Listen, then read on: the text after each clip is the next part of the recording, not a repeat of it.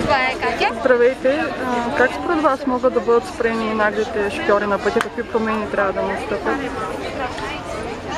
Промени в правителството, строги закони, които да бъдат спазвани, прилагани, да се спрат рушветите и най-вече по-голям контрол над шофьорите.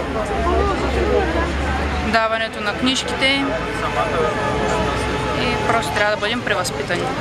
Всички шофьори трябва да бъдат превъзпитани. Що може в чужбина да се спазват правилата, трябва да можем и в България. Не сме с нищо по-различно. А според вас? Според мен Може ли да бъде променен менталитета на българските шофьори? не. Няма да бъде.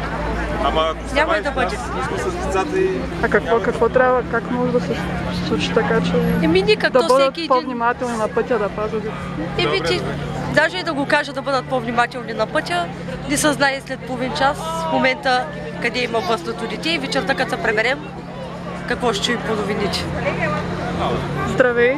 Тебе страх ли те е да пресичаш по улиците? Страх ли те от... Малко. В смисъл, трябва да си с мама или с татко, иначе? Не, с някой по-голям.